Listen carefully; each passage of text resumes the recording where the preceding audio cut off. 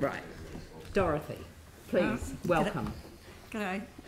It's Dot actually, not Dorothy. Oh, sorry. I am hoping you've read my other submission, but my written one, but I'd also like to apologise for the various typographical errors in it. But I just sort of wanted to emphasise the part about the water rates, because I don't support the introduction of the water rates as they're proposed in the long-term plan. I know many people do support this rate, saying it will teach people the value of water and stop them wasting it. But I'm a person whose water use could come into the excess water category, and I understand exactly the value of the water I use. I live in Hei and have a big garden. Hei's built on the old Waimakariri riverbed, and the soil is patchy with boulders and sand interspersed with the loam. I have, since I bought the property, planted many native trees, shrubs and tussock grasses, as well as fruit trees and an extensive veggie garden. This garden supported me and my son when I lived on the DPB and continues to support me as a pensioner.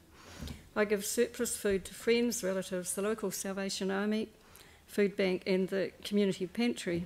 It supports my physical and my mental health. And last year I won an award in the Edible and Sustainable Garden competition.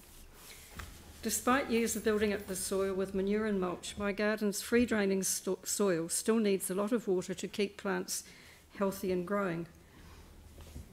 I've mulched just about everything I cut and trim in the garden, and my lawn is left to dry out, and when I can I plant more areas in tussock as their longer roots capture more carbon and survive the hot dry periods better than lawn grasses.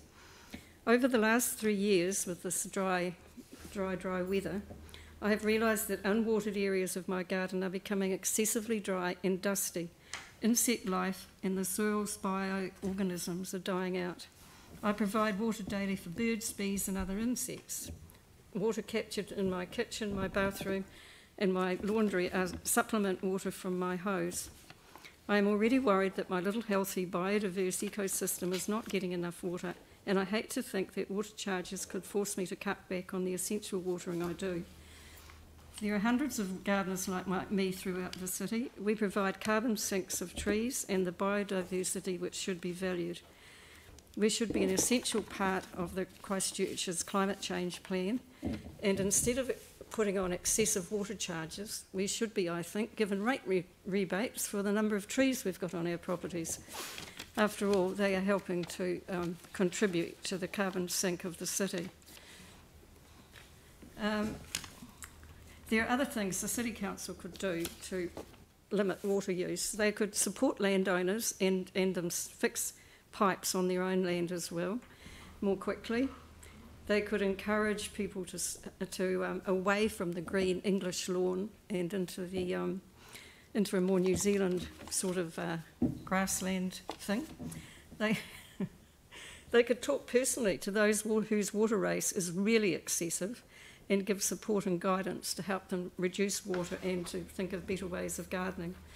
I support water education in schools and all public classes, education classes, and I think we need to start talking more about climate change, the future droughts, and act immediately to increase the green profile of the city. Everywhere there is a space for a tree, it needs to have one put in. Thank you. We're just coming to the end of the time, so thank you very much for your submission, Dot. It's much appreciated. Thank you. No comments? Oh.